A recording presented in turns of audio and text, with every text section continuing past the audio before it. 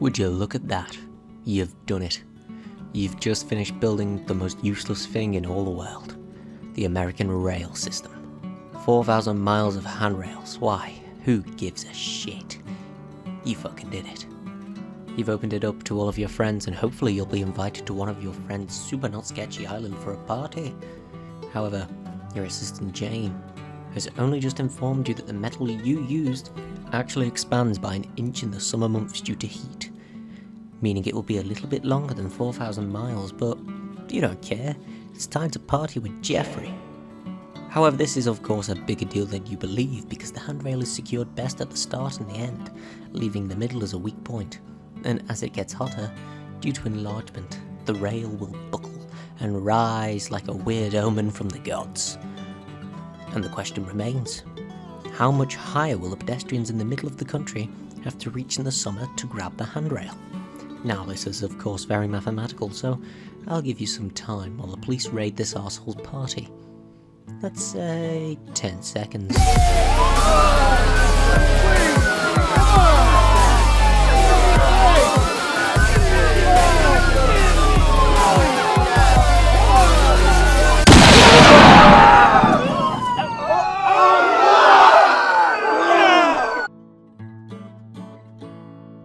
Now that he's going down for many crimes, let's work this out. The rail buckling in the middle would create a triangle-like shape. Very nice.